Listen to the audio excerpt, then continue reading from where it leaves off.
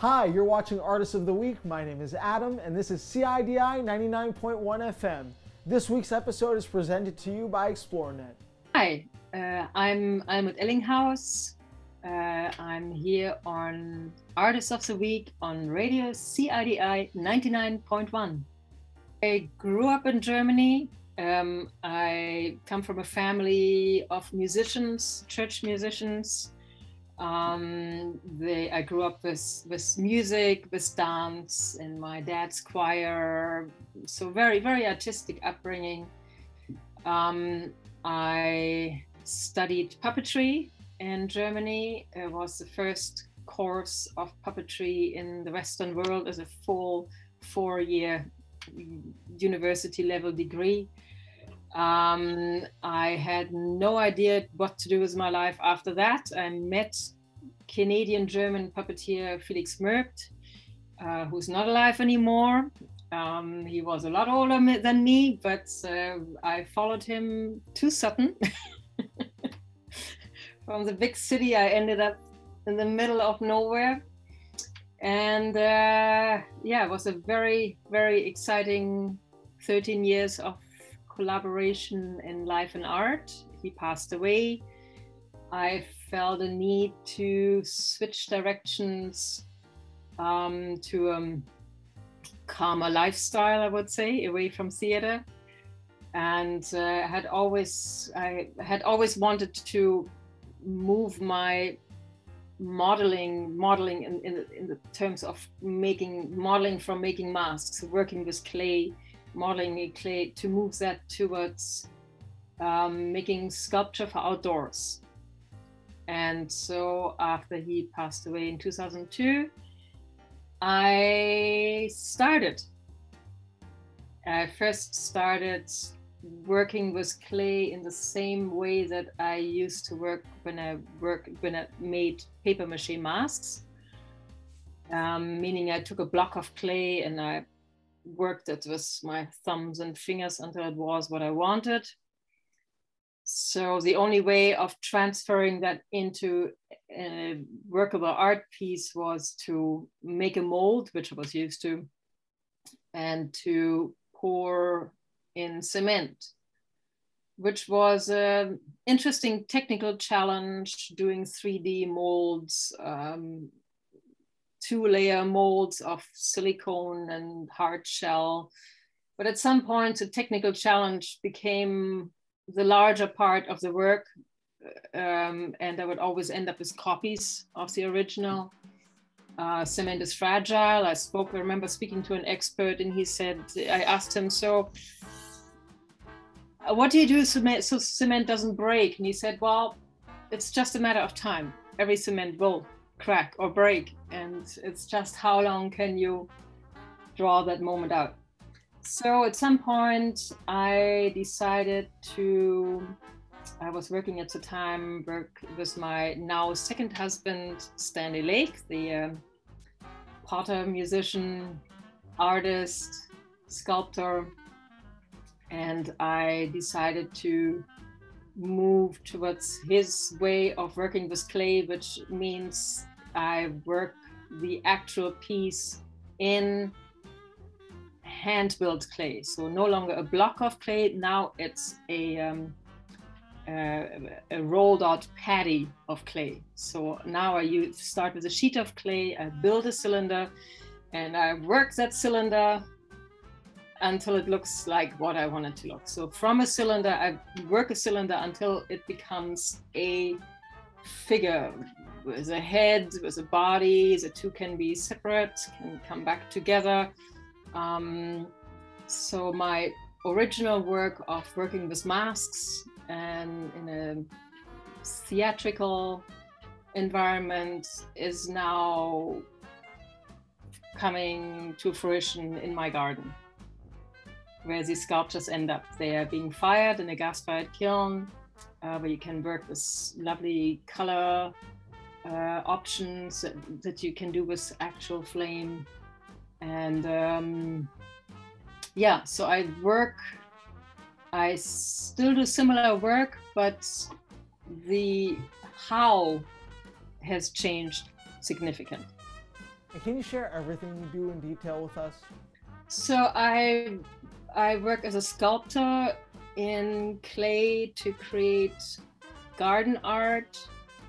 I have worked for my present husband Stanley Lake in his pottery to help out with making actual pottery. So I have learned quite a bit of that craft. I also work as a musician, so I sing. I have my own jazz group where Stanley is my sideman. With Michael Hines, Stanley Lake, and Claude Prudhomme now on guitar, Michael Hines on keyboards. I'm also part of the Honeysuckle. I'm also part of the Honeysuckle Sisters, which is an Andrew sister style singing group. So it's swing music. That's myself, Laura Barr, Geneviève Lapensée, Michael Hines, Stanley Lake, and Kevin Sullivan. I do classical music with my friend from Dunham, Adèle Barsalou. We tackle classic song, German lieder mainly.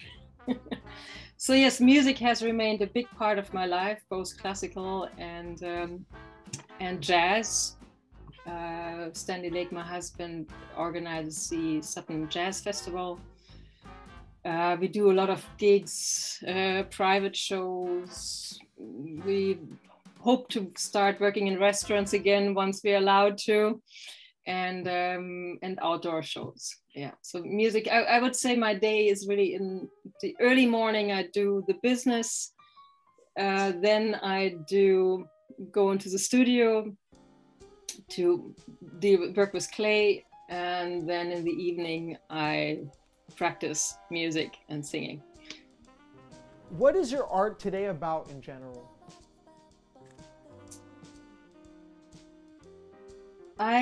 What is my art about? I think I pursue in my sculpture, I want to find who that person is that is starting to come about in front of me.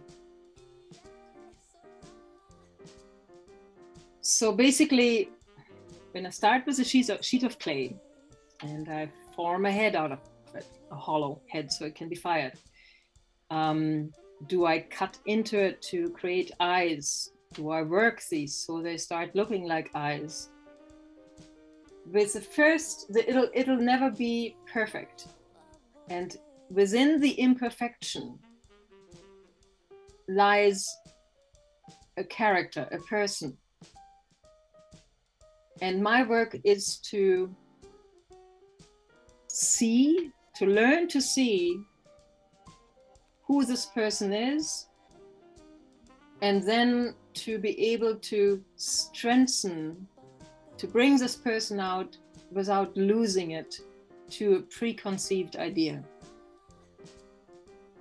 Sounds a little abstract, but it basically means I very simply start cutting where the eyes go. I build up a nose, I cut where the mouth is. Now I push these around. And it's probably not quite what I expected it to be. So instead of trying to force it into what I think how it should function, I want to be able to look and see what is really happening. And that is very difficult because I have over the years found a way of how I know how the eyes work, how a mouth works, because sculpture is always an interpretation of the actual human form. It was always been interpretation, whether it's abstract or realistic. And so instead of following a path that I have understood and now trying to force the corners which don't fit that path into that path. I try to look at, okay, it's not what I thought it would be, but what is it? And how do I get from what it is to something that I like, that works, that is interesting? Yes, so it's learning to see rather than following an expectation. And that, I think, is for me the creative process, the paying attention and then learning the craft, because every time I have to further my craft, because what I thought, how I knew how to do this is now being challenged, because the actual result from cutting in and maybe the knife went a bit too far or it pulled the clay in a different direction. So here's the actual result. What do I do with the actual result and how do I deal with this? So the challenge is on every level. And that can be highly annoying, but also very addictive. Why did you choose this type of art instead of another one? I had 13 very exciting years of exploration in theater with my first husband, which I found hard to beat on my own. For me, the exploration, the possibility of being my own master now is something that I cherish very much. Maybe also because as a woman, that is still a point of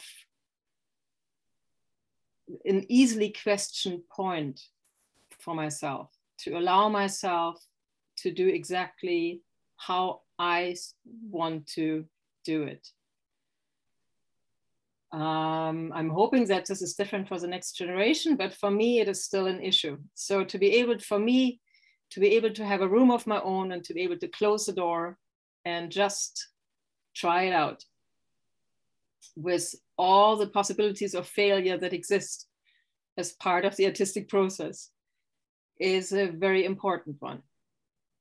So I'm enjoying the freedom that comes with that room of my own, as Virginia Woolf says, and the ability to close the door and to futz around endlessly until something comes out of it that I enjoy. And yes, I love when then comes a comment, you know, but I can close the door to the comment if I want to. And that is, that seems to be still very important for me. And so in a context of, in music, it's very different, because in music, at least with the people that I work with, there is, especially in jazz, there is a lot of space given to explore yourself, you're given the space to improvise in music. You don't have to fight for it in jazz. And within that space, you're basically allowed to just do and go where you want to go. And the other musicians will support you in this. And so, and I will support them when it's their turn. And this is what makes jazz immensely exciting and interesting for me. And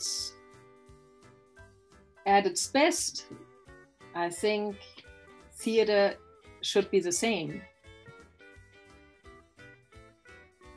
In reality, it often isn't. And I think I was not able to find that possibility, and also the lifestyle of late nights. Do you have a favorite failure or an apparent failure that has set you up for later success at some point in your career? Failures, talking about failures.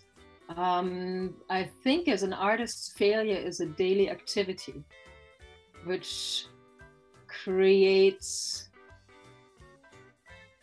daily frustration, which makes being an artist hard.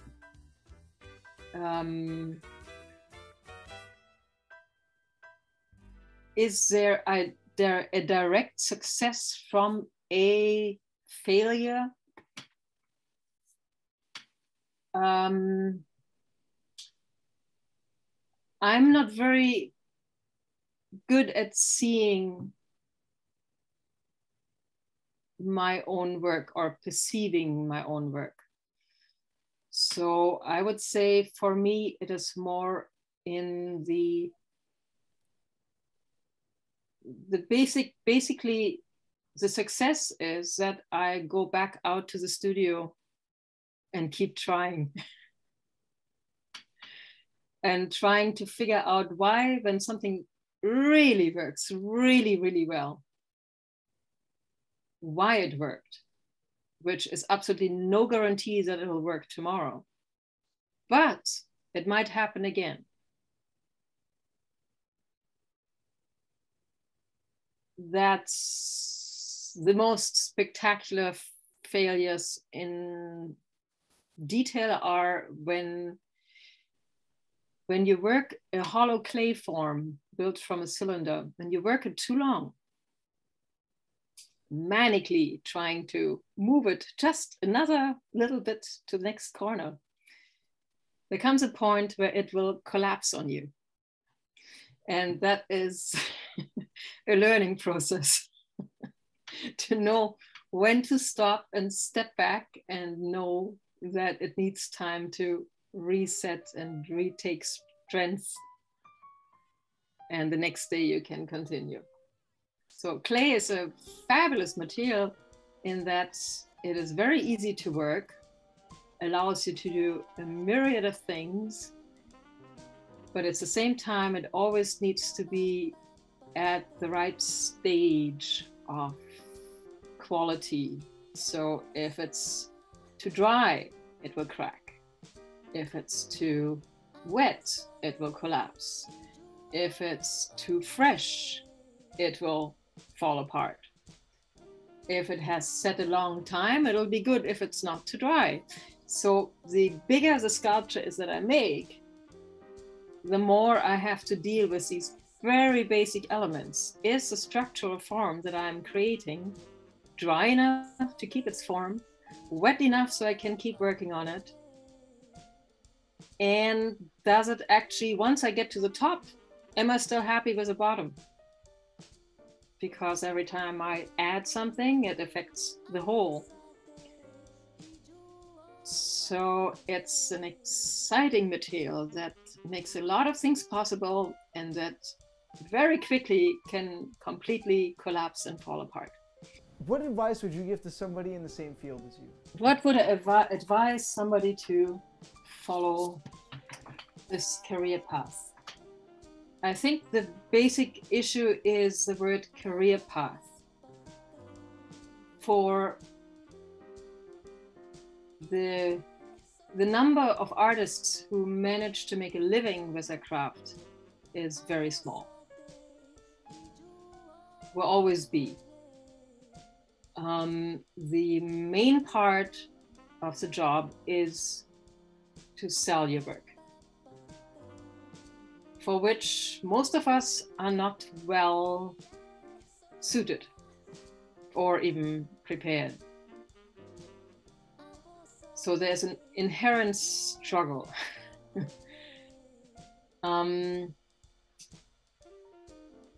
The artwork itself, I think it is important to learn your craft,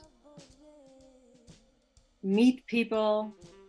I think most artists are very willing to discuss their approach, their search,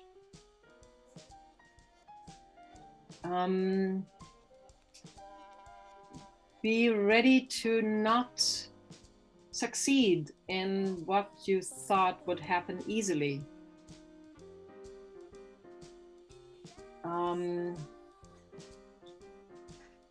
And don't be afraid if something comes out of it that you didn't expect and don't quite know yet how to manage or what to make of it. Because what happens in my head will always be different from what comes out of my hands. And what comes out of the hands is the important part. So part of it is skill level, but another part is also being able to step back and look at the reality and be willing to engage with reality, which is a nice challenge. It has nothing to do with what the imagination has brought out, but what the imagination can make out of what actually happens. So it's a beautiful challenge. It's addictive, it's awful, it's exciting, it's fascinating, it's nauseating, it's time consuming, it's a lonely profession. And I'm glad to have that. And when it comes to music, it basically, I would say, it's similar. You learn your instrument, which in my case is a voice. I've started again taking lessons with Renault in order to push myself into new directions, new challenges, rework my craft, my skill, and also be able to offer more to my colleagues with whom I'm spending a fascinating hour of communication, improvising and listening and reacting to one another. It's an incredible experience. So COVID-19 has impacted us naturally quite a bit. When it comes to music, our usual restaurant gigs were all canceled. In the last 2 years, last summer we had a few private outdoor parties, and Stanley Lake, my husband's jazz festival in Sutton, because they moved it outdoors into a park. And that was a blessing, because otherwise there would not have been much. As for my sculpture work, I'm the president of the Tour des Arts, which is a studio tour and sale annual, now in its, I think, 33rd year. In July, this year it'll be from July 16 to July 24. This studio tour is a major point of sale for my work. It had to be canceled in 2020. Fortunately, we were able to have it last year in 2021, and we had a lot of customers, so that was a beautiful experience. For the work itself, I am very fortunate to have the ability to entertain myself for hours on end, days on end, weeks on end, on my own, in either the studio or my music room. It's an ability that I've learned over the years, because, as I said, art is a solitary profession for the most part of it. And And so it has, in that sense, it has had less of an impact on me because I'm used to it. How do you believe the industry will change and evolve within the upcoming years? I believe that art is the soul of a community. The artists being the translators, the ones who lay themselves bare in order to be able to look at that soul, to portray that soul, to represent that soul.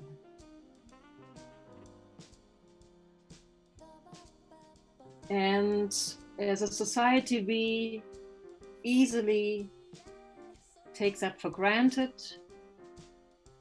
and disregard its importance to the health of that collective soul. Life is not all reading, writing, arithmetic. I wish mine was more of that, in the sense it would maybe improve my ability of making the sales pitch. And I'm learning that. But at heart, I am translating, I'm laying myself bare, open, to be able to transport that precarious thing. And at the best moments of it, it touches people at that very core, which is so very hard to describe. That moment is a magical moment. That moment happens in the moment, happens live at that meeting, direct meeting, meeting the artwork, hearing the music, seeing the performance. And this is where COVID has created an immense challenge, in that when we can no longer physically touch or see or experience, and that air that vibrates between the two, it is much harder to make it vibrate online. And it is not always the biggest art name that has succeeded, that person is not the only bearer. It is an important bearer, no question about it. But it's also important that we have it as part of our community, with the artists that are around us, because they experience the same reality that we live. And I think what is very important to think about or to remember after this COVID time, that the artists of our personal community carry a part of our soul and need that recognition, that support of the endless hours that they have spent to be able to get to that point that they can represent it and portray it within our community.